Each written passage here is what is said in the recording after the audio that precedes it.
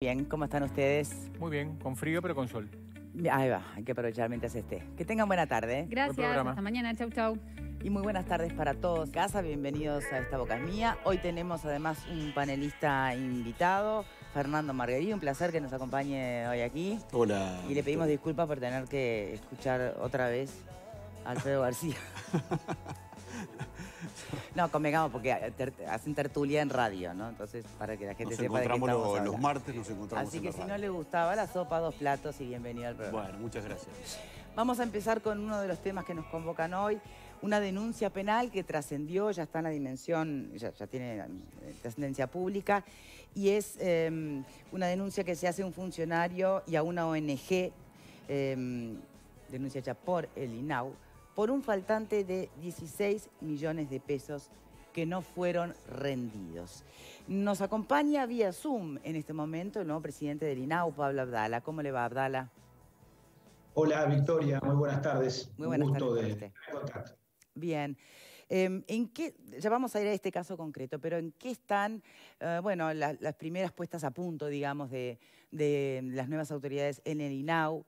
Porque obviamente, yo no sé, pero deben ser seguro más de 500, no sé si ONG necesariamente, pero instituciones con las que el INAU tiene convenios, ¿no?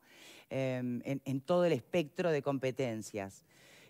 Que haya saltado este faltante en esta ONG puntualmente, es el resultado final de toda esa suerte de inspección preliminar, o todavía hay mucho camino por andar. Porque serían escenarios distintos, ¿no? Si solo es este problema, que no es menor, pero digamos, ante ese gran mundo que maneja el INAU, la casa estaría en orden, como quien dice. Ahora, si todavía falta mucho por seguir inspeccionando o conociendo, ¿qué me dice, Abdala? Sí, bien interesante el planteo, Victoria. Yo diría que es el inicio, en realidad, de un camino. Estamos empezando a ordenar la casa. No porque la casa estuviera completamente desordenada. Yo quiero ser muy cuidadoso en esto, pero nos encontramos, sí, específicamente en este asunto, en todo lo que se refiere al rubro transferencias. El rubro transferencias es la mitad del presupuesto del INAU, ¿verdad? Con eso se financian más de 900 convenios con las organizaciones sociales, 900, que son más de 500. Son aproximadamente entre 700 y 800, porque algunas tienen más de un proyecto, tienen 2 convenios, 3 convenios, como en este caso, por ejemplo. En este caso que tú mencionabas, estamos hablando de una institución que atendía 3 proyectos, 2 centros juveniles, uno en Montevideo y otro en San José, y además un ETAF, que es un equipo de apoyo a las familias en territorio. Pero hay una segunda situación. Ayer tomamos decisiones con relación a 2 casos. Uno es de los 16 millones de pesos de faltante, y hay otro similar en el departamento de Cerro Largo con otra organización de la sociedad civil, también con un centro juvenil, y en este caso el faltante fue de 13 millones de pesos. Tenemos una auditoría en el INAU, por suerte, muy fuerte, técnicamente muy sólida y muy solvente, que nos está arrojando información, resultados y que está detectando situaciones irregulares. Irregularidades de lo más diversas. Estos son casos extremos, porque estamos llegando a la justicia penal. Hay también irregularidades de menor cuantía o de menor gravedad, pero que hay que corregir y que obviamente terminan esas irregularidades por afectar recursos públicos, atrasos en las rendiciones de cuentas, acumulación de partidas de una manera injustificada o innecesaria, y eso va generando costos al organismo y va generando ineficiencia a la hora de aplicar esos recursos con los cuales tenemos que financiar todos los convenios. El plan CAIF, los centros juveniles, los clubes de niños, todos los proyectos que atendemos con ese rubro. Y en estos casos, repito, estamos frente a situaciones bastante más delicadas, donde claramente nosotros advertimos, y no nosotros, el directorio o el presidente, es algo que la jurídica ha constatado, primero la auditoría y después la jurídica, hubo comportamientos de parte de determinados actores sociales que podrían llegar a configurar algún ilícito penal. ¿Por ejemplo? No quiero yo catalogar el tipo de delito, pero sí comportamientos o conductas fraudulentas en cuanto a que durante periodos muy prolongados no se presentaron comprobantes, no se rindió cuentas, y en un caso particular, en el que hablamos primero, en el de los 16 millones de pesos, hay un elemento adicionalmente grave y que también implica, a mi juicio, una situación de apariencia delictiva, y es que esta organización social, que tenía 3 convenios con INAU, estaba gestionada, o mejor dicho, la representaba el apoderado de esa organización social, era y es, porque sigue siendo, un funcionario del INAU. Y eso es absolutamente incompatible. Un funcionario del INAU que además, según los informes, yo estoy simplemente describiendo hechos que están en el expediente, era apoderado de esta institución y además un apoderado rentado. O sea, cobraba con recursos públicos un ingreso o una renta personal, una retribución de la OSC, de la Organización de la Sociedad Civil, y además su sueldo como funcionario de INAU. Por eso ayer también dispusimos, además de la denuncia penal con relación a esta persona, dispusimos obviamente el sumario con separación del cargo y la retención de los medios sueldos. Bien, pregunta, ¿y esta situación no había pasado desapercibida ante las autoridades anteriores o ya estaban en observación, ya se estaba investigando? Hay algunos datos que surgen del expediente y de los informes que estuvimos analizando ayer en el directorio que son llamativos en cuanto a que en determinadas áreas del organismo hubo algunas demoras llamativas. En cuanto a, por ejemplo, durante 16 meses, en el primer caso, en este caso más grave, o la institución que tiene 3 convenios, para que la identifiquemos así, bueno, a pesar de que se advirtió que había atrasos severos, cada vez más severos, en la presentación de los comprobantes, en la rendición de cuentas, sin embargo se siguieron liquidando las partidas, se siguieron depositando todos los meses los recursos correspondientes, e inclusive hay alguna recomendación de parte de algún funcionario o funcionaria de que no sería necesario auditar esa situación, de que no sería conveniente el pase a la jurídica, situaciones que en principio lucen como bastante inexplicables. Pero yo no quiero avanzar más, porque si no estaría prejuzgando. Por supuesto que con relación a eso, además de la denuncia penal, además del sumario de este funcionario deshonesto, que yo me atrevo ya a catalogarlo así, porque hay prácticamente una evidencia más que suficiente de la actuación de este funcionario, por más que por supuesto tendrá todas las garantías del sumario. Además de eso, dispusimos obviamente una investigación administrativa para conocer qué es lo que pasó, saber cómo se procesó todo esto internamente, más allá de lo que ya surge del expediente con relación a actuaciones de los últimos años. Bien. Tengo entendido que el INAU quedó por fuera de la pauta del 15% menos presupuestal en comparación con el 2019 del decreto de marzo, ¿verdad? Bien. Sí, es así. Pero ¿Es así? Sí, pero la pregunta es, aún quedando fuera de ese recorte, si se quiere, de 15%, hay una realidad que es bien diferente a la realidad de años anteriores. No solo me refiero a más madres seguramente desocupadas, pensando en los centros CAIF, ¿no? O sea que es probable que los centros CAIF no estén tan ocupados como podrían llegar a estar en otros momentos. Después, también el tema de, bueno, al no reponerse determinadas vacantes, pero en paralelo que se desinstitucionalicen los niños y que estén más en manos de familias. Sería muy loco pensar que incluso hasta le van a sobrar recursos al INAU, o recién estaríamos empatando como para que se pueda maximizar la eficiencia. Los recursos, por supuesto, nunca sobran. En el Uruguay, en el Estado, y particularmente en organismos que tienen o que tenemos, los organismos que tenemos competencia en materia social, las necesidades tienden a multiplicarse y los recursos siempre son finitos. Pero lo que quiero transmitir es que en lo personal estoy muy satisfecho o relativamente satisfecho porque estamos trabajando con el Poder Ejecutivo, con el Ministerio de Economía y Finanzas y con la Dirección de Planeamiento y Presupuesto para la propuesta presupuestal que va a estar pronta en los próximos días. Y francamente, nosotros estamos muy esperanzados de que podamos elaborar un mejor presupuesto para el INAU del que tenemos hoy. Y cuando digo mejor, no digo solo en términos del incremento, que yo aspiro a que tengamos incluso un incremento porque hemos recibido una gran comprensión de parte del Poder Ejecutivo. El Poder Ejecutivo estableció pautas generales, sí, pero no las estableció con un nivel de rigidez como para no contemplar situaciones particulares. Y yo puedo decir en este momento que el INAU está siendo contemplado en términos de advertir que obviamente aquí no se pueden recortar prestaciones, pero sí se puede y se debe, y también estamos trabajando en eso con la OPP, reasignar recursos, optimizar los recursos que ya tenemos para hacer más cosas con los mismos recursos o eventualmente con más recursos también. En el tema familia, que tú mencionabas, Victoria, y recuerdo mi última ida al programa cuando hablamos de las adopciones y de la acogida, el presupuesto va a traer novedades porque ahí vamos a aumentar el rubro presupuestal. Vamos a invertir más recursos para fomentar que haya más familias de acogida, para dinamizar el proceso de las adopciones, contratando servicios profesionales de técnicos, asistentes sociales y psicólogos. Y algo muy interesante, que yo creo que es una medida muy desarrollista, me atrevería a catalogarla así, vamos a extender, o estamos trabajando para extender las asistencias que hoy le damos a las familias de acogida, a las familias amigas, a las familias extensas, a las familias biológicas, que también podamos, que hoy eso no ocurre, que también podamos asistir a la familia biológica, al padre o a la madre, o a ambos, obviamente, que están a cargo de un niño y tienen problemas económicos para sostenerlo, y antes de que ese niño se nos caiga en el sistema de 24 horas y en la internación, que a través de esas mismas asistencias, cuando la causa es una causa esencialmente económica, podamos sostener y apuntalar a esas familias para evitar o prevenir la internación de ese niño. Y ahí no se cruza, pero ahí no se cruzaría con la competencia del MIDES, por ejemplo.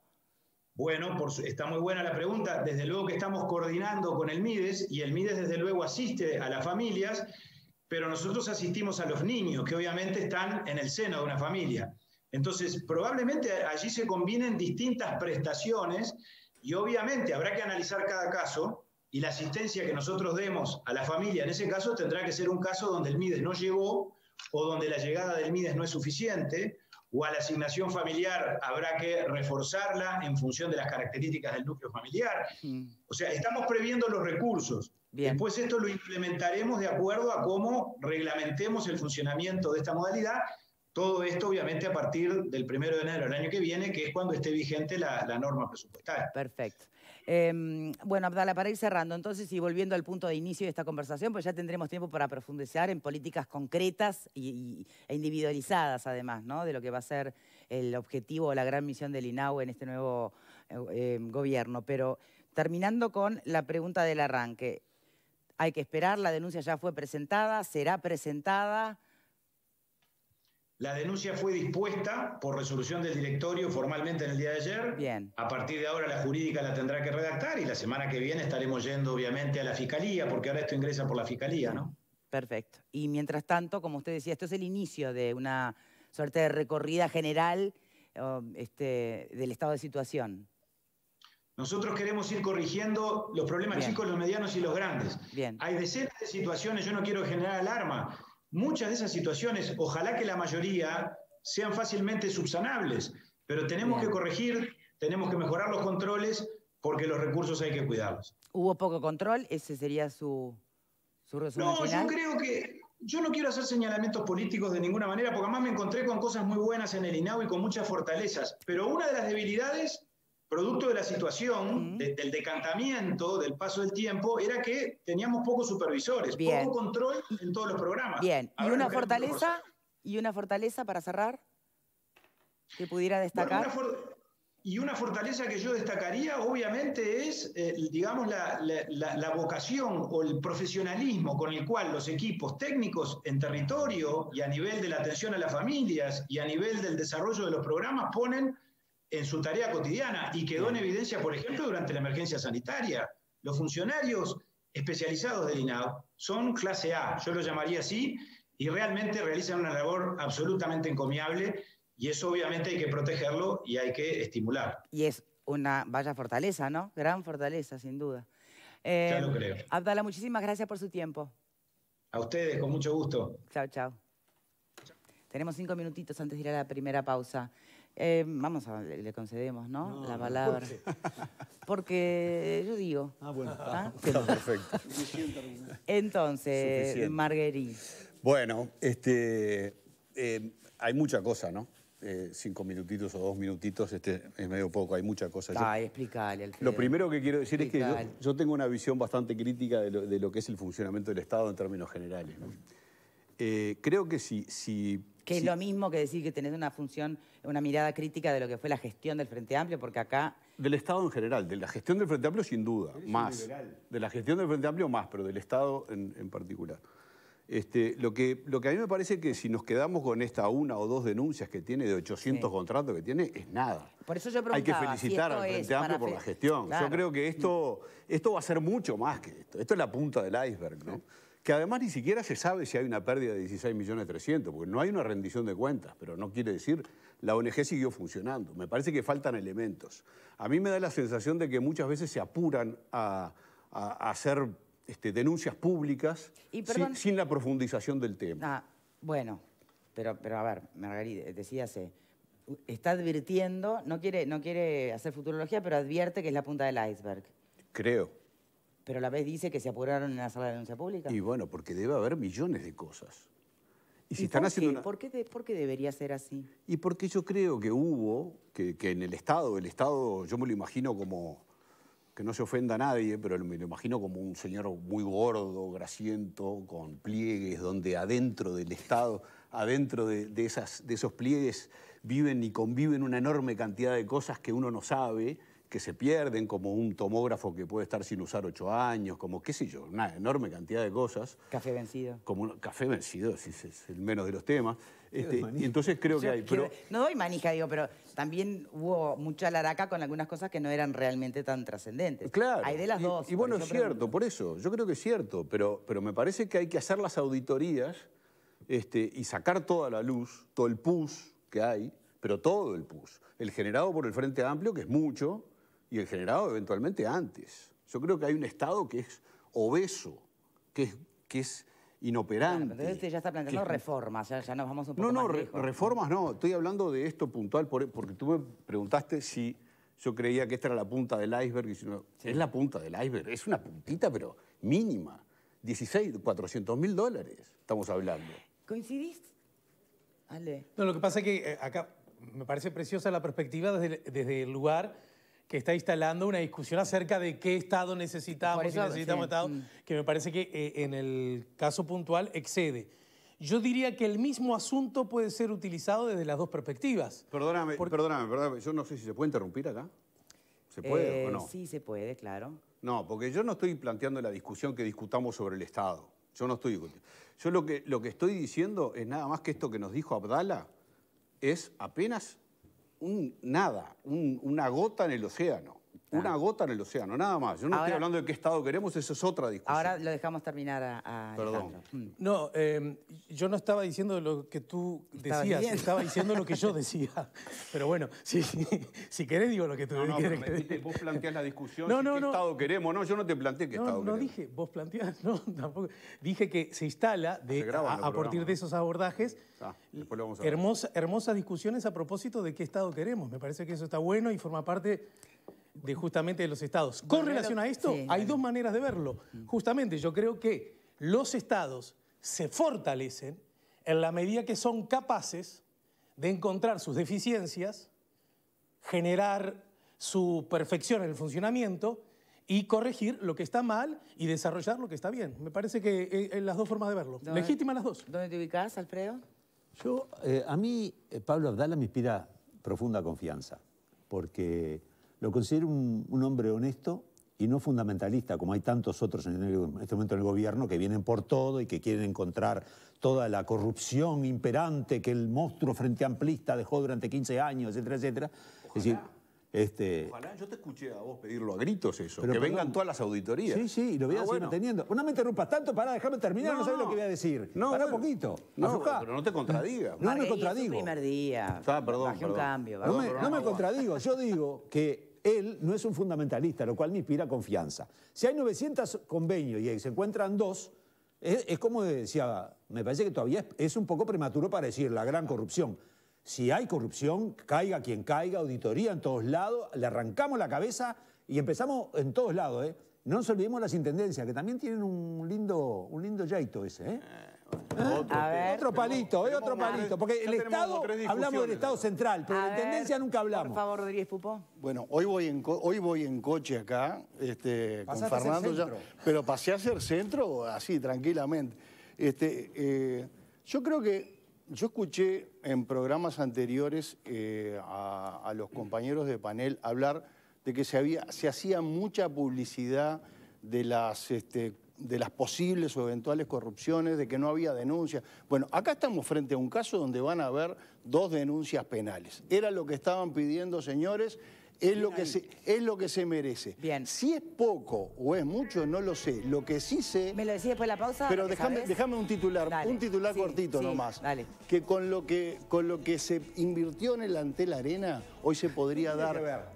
No, lo que se invirtió del sobreprecio del Antel Arena, hoy se podría tener un 15% de incremento en los planes sociales del MIDES. Eso lo estamos perdiendo, señores. Y lo que se perdió y hubo que capitalizar en ANCAP sería el presupuesto de 5 años del MIDES. Esperemos la auditoría del Antel Arena que sale ahora. Pausa y ya venimos.